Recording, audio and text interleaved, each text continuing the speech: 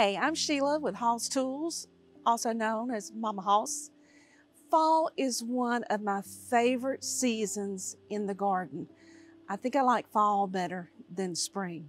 So it's time to get these raised beds all cleaned up and ready for my fall planting.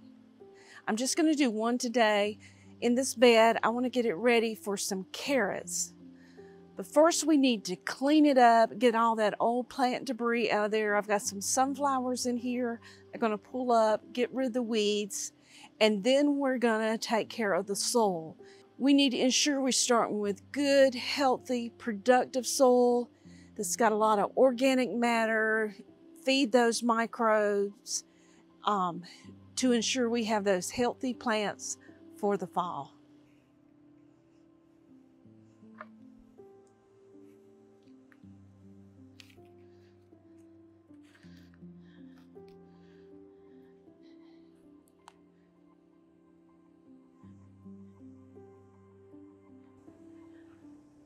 This is pretty good soil. It's rich, it's soft, it's crumbly. It looks very healthy, but I'm still going to amend it. This is where I'm going to plant my carrots. Since carrots is going in this bed, I want to make sure that there's no debris that's going to impede that carrot's growth.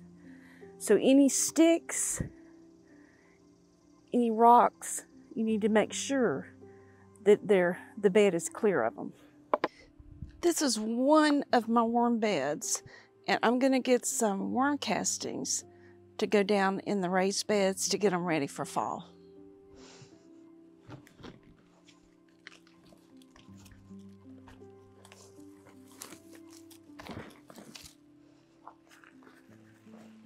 I keep them covered with some cardboard or paper and try to keep that moist. I just take the top layer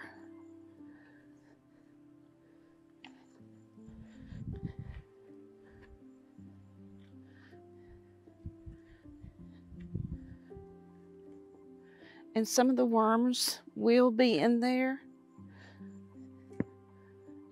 And I put about this much in each of my 4x8 raised beds. Next is some of our compost, and we get this, it's called black gold cotton compost, and we get this from a place that's local to our area.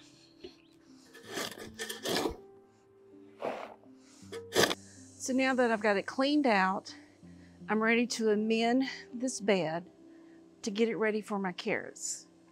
And as you saw earlier, I went and gathered some worm castings.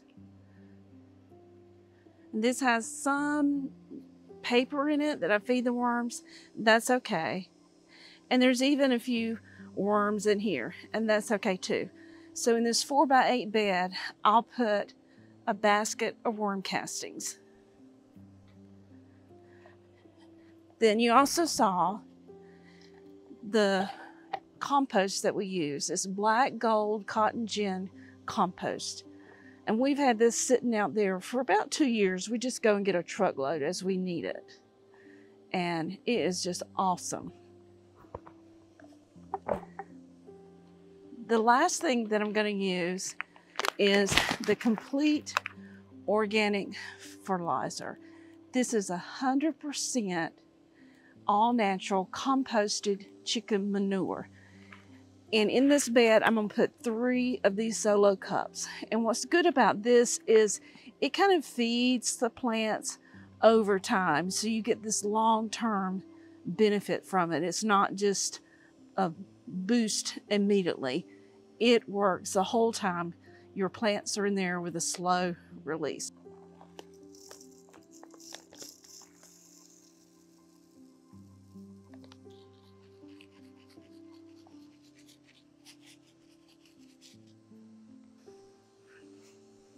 After each amendment, I'll mix in, and I use this push-pull hoe from Hoss. It is an excellent tool for your raised beds.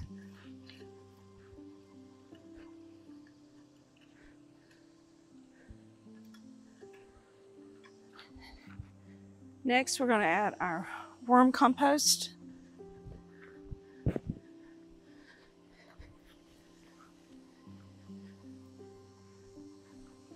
Or worm castings, whatever you prefer to call it.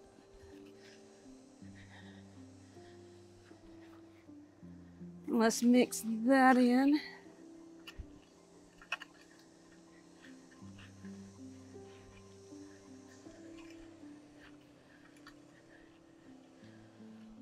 And then last, our compost.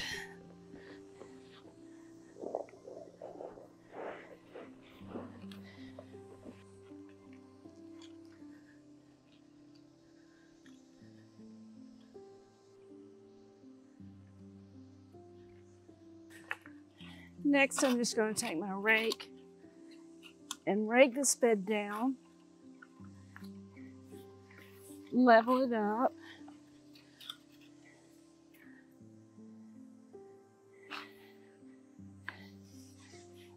and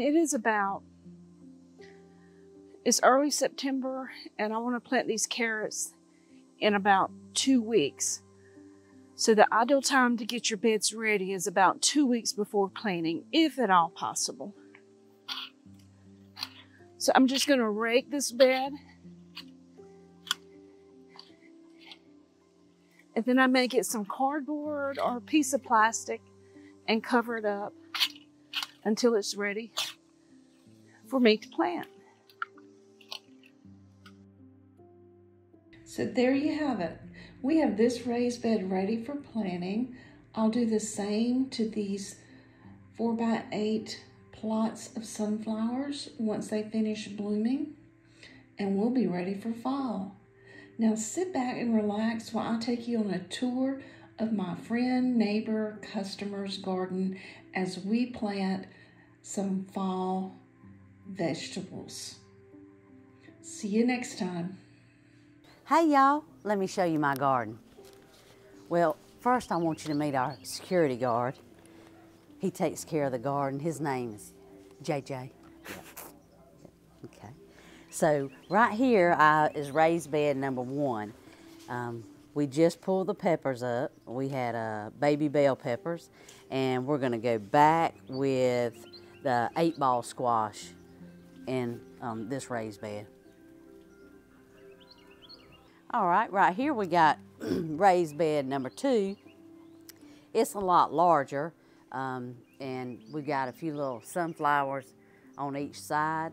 And what we're gonna do is we pulled up zinnias from this area, and we're gonna go back with the 1-ball squash, which is one of my favorite. Now last year, this is where I had the ball squash at. So I think we pulled it up. So I'm gonna go back with the cue ball squash in this area. I'm over to bed number 4, and we actually had bell peppers and banana peppers in this area. So we're gonna go back with, I think we wanna do the 8-ball squash here. So first we're gonna water in the dirt before we plant our seeds, and this is just preference. You can water it in or you can plant it and then water. And Valerie, what kind of soil do we have in here? This is a mixture of compost that we mixed up, and it's been sitting in the back for a little while now. And this is the same thing you planted your other squash in that did real well? It is, yes, it sure is. And this is Hank. He's the garden dog. Hey, Hank. Hank, tell him hey. He patrols the garden, keeps any of the pests out. We're just gonna take my little... A ½ inch deep. Mm-hmm. And about 5 to 6 inches apart.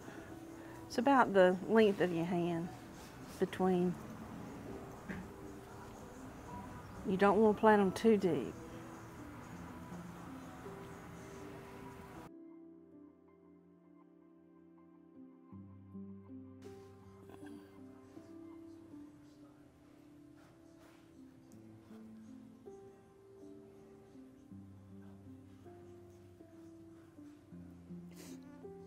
Gnats is already coming out, ain't they, Sheila? Yeah.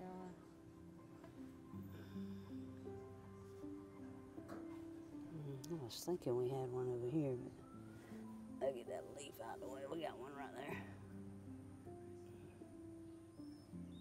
So these one ball that you planted last year, where you planting right here, how many different ways did you cook them?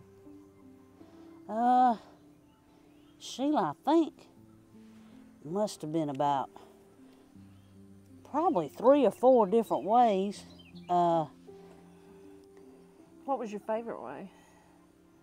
I think my favorite way was the kielbasa. Use the kielbasa sausage, and then cut your